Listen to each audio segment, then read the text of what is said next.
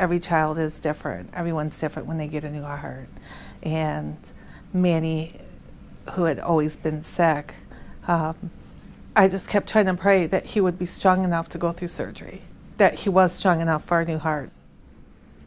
Manny was born with hypoplastic left heart, which is a condition where the left side of your heart doesn't pump blood as well as it should.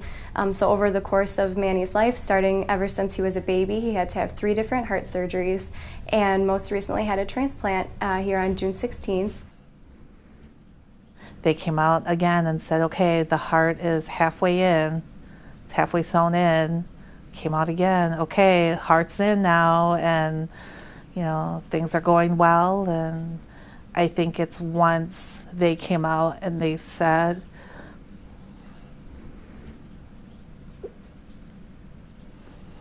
the heart's in and it's beating really good.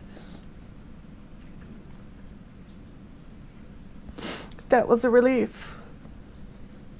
Everyone that has taken care of my son, they sacrificed so much. They've taken so much time to care for my son, to care for us, to make sure that we were okay. And for what you guys have done for us, I'm forever grateful.